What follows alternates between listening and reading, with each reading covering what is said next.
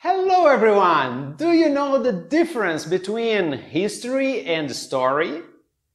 History is the description or study of past events based on fact, often to understand their consequences.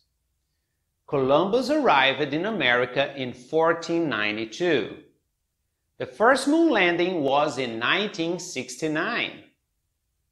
Story is a description of series of real or imagined events, often to entertain.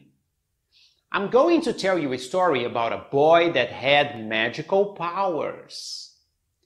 This film is based on a true story. Write now a sentence with history or story on the comment section below and improve your English.